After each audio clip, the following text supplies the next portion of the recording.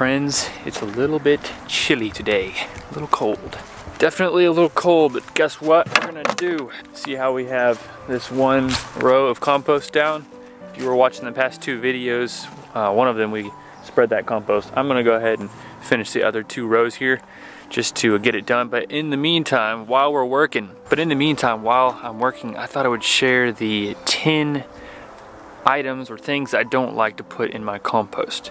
This right here is my big compost pile, and it's looking good. It's looking really good right now, actually. But there are things that you don't want to put in compost, and here are my top 10. Hopefully this will save you some heartache and some problems down the road with your compost by not adding these types of material that could potentially be harmful for your garden, for you, for your soil, whatever it is. First thing you don't want to add to your compost is dog poo. Dog poo is already a little nasty, you know, you smell it, it's like, whoa, you don't want that in your garden. But the reason why, I forgot to mention that really in all of these 10, I'm going to try to explain to you the reason why you don't want to add these items. You know, a lot of times you see a list of things not to add to your compost, and you're like, but why? Like, why is that not working? So I'm going to help you understand the reasoning behind all these 10 items that you don't want to add to your compost. So the reason you don't use dog poo or cat poo is that it has a lot of parasites in it. Oftentimes parasites that can also get into us humans. So when we add that to the compost, even though the compost might get even hot, it might still have parasites that would transfer over to your garden. You step in the garden or you eat something from the garden and you get a parasite.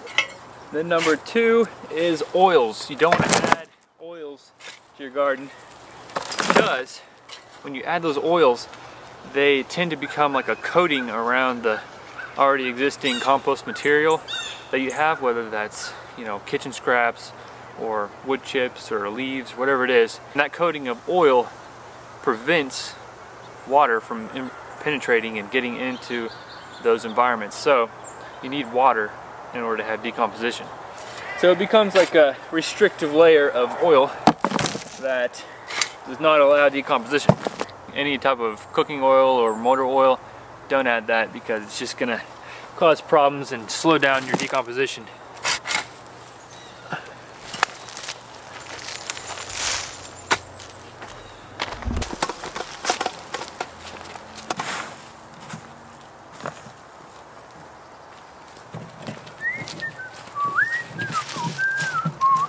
This next one is kind of similar to the one we just mentioned with oil. It's coated or glossy paper or paper products. You know, basically any paper product that has that gloss, silky, you know, like plasticky feeling layer over it, that's not good to add for the same reason that you don't add oil, because it really slows down the decomposition process and you end up not really getting much benefit from that paper. Also, who knows, there could be all kinds of harmful dyes and chemicals in that coating. So just go ahead and avoid any paper that has a glossy coating on it. No on the glossy paper. Next item on the list is right here, grass clippings. Now, I don't treat my yard with any type of herbicide or any type of fertilizer, but a lot of yards are fertilized and sprayed with chemicals to keep weeds from coming up in your fescue or Bermuda grass yards.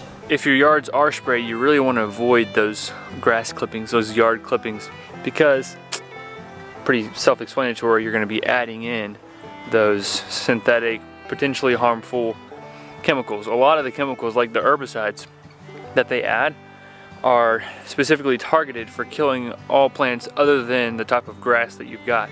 So that usually includes a lot of the vegetable crops. Anytime you've got a yard that's been treated, don't add that. Same thing for hay or any type of like grass material.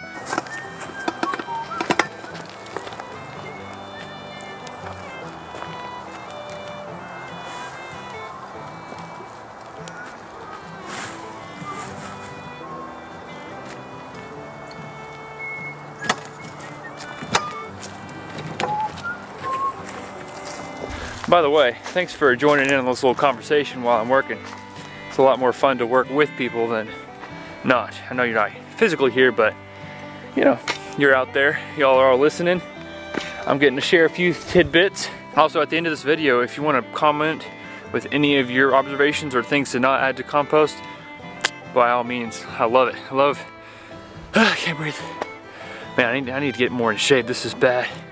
Shouldn't be breathing like this. Whew. Anyways, I love whenever we comment and post and add in things. Currently, I've been having a hard time keeping up with all the comments because I'm trying to do a video a day. But never fear, I'm gonna be coming back in and responding to everybody's questions and concerns, comments. And I really want to keep up to date with that because it needs to be a conversation between me and you guys and between you all together too.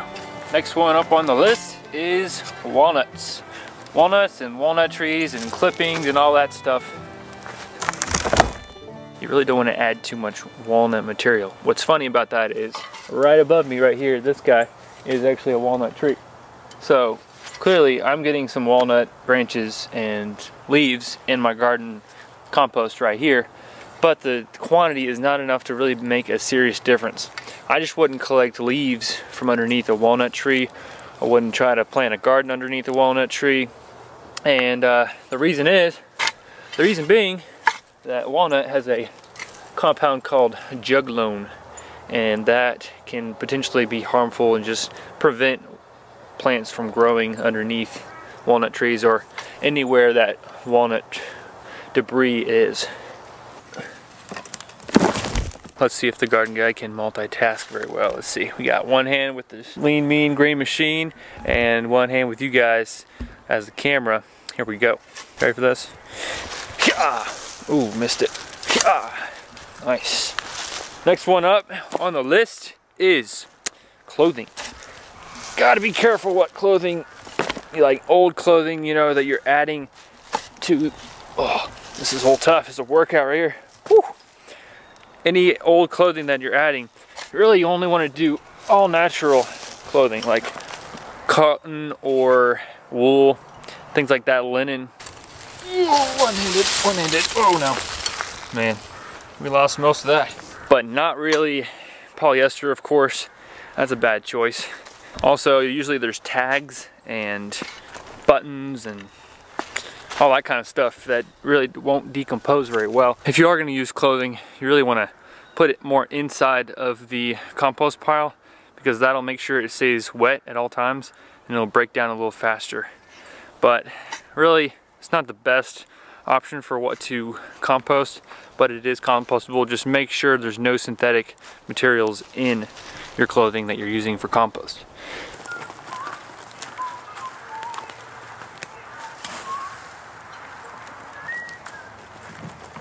Let's see where we at on this list. I think we're at number 7. Number 7 would be, do not add plants that have been diseased.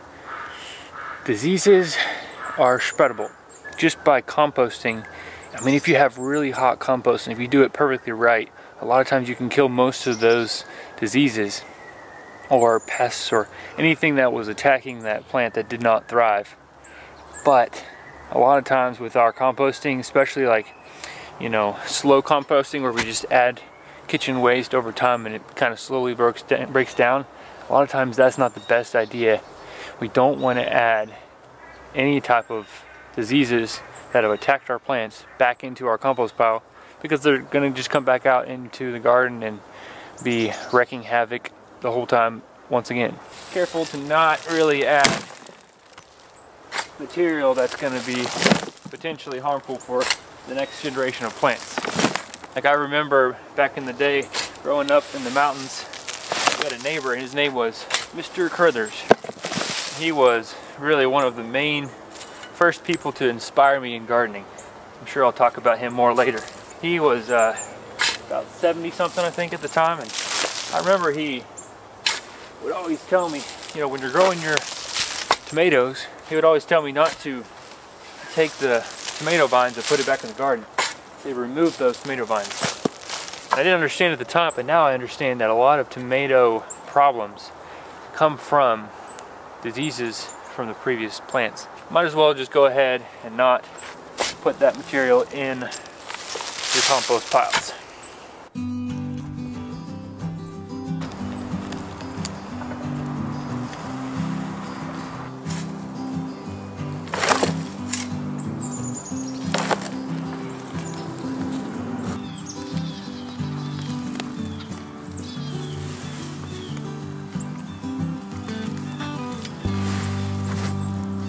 And the last three that I'll mention are numbers, let's see, 8, 9, and 10. Those are any type of animal product. So like chicken, beef, you know, meat, eggs, fish, all that stuff.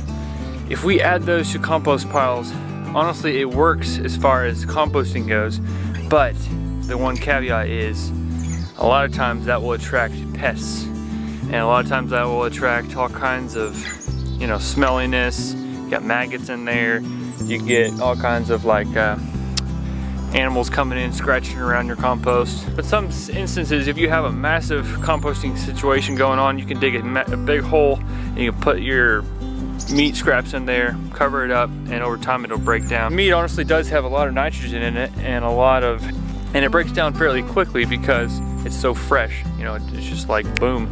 But the thing is, you really don't want to add it if it's going to be a problem for your area, if it's going to smell bad, if the pests are going to come in, that kind of thing.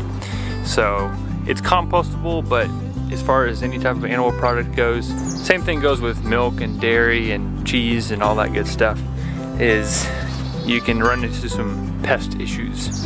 Sometimes I'll come in here, like let's say I have some extra meat that I don't want. I'll just dig a pretty deep hole where nothing's going to smell it, put it down in there, put like, you know, 2-3 feet deep, cover it up, and over time it'll break down. But you may not want to get into that. There you go, friends, there you go. 10 things you do not want to put in your compost pile. Like I said, some of those you may or may not want to. So, you know, like clothes are an option, meat is an option, but it does have some pros and cons to it. Y'all just need to weigh that for your situation, see if that composting material is good for you. Like I said earlier, please do comment and with questions and any thing that might help other people as far as what to not put into compost bins. Later on, maybe this month, maybe next month, I plan to do some composting videos where I'm showing you different types of composting, you know, heat composting, cold composting. This might have to be next spring, but I really want to do a type of composting that I learned in Zimbabwe that was awesome. It was just like a big pile, you turn it and it's just boom, the way to go. And very doable as far as you don't need to know a ton before you do it, but it really works great. So that's coming down the road, but for now, y'all, appreciate your time here. Thanks for being out here with the compost, and I'll see you next time on the Garden Guy channel. Appreciate y'all. God bless, and keep growing and sowing. 2 thumbs up.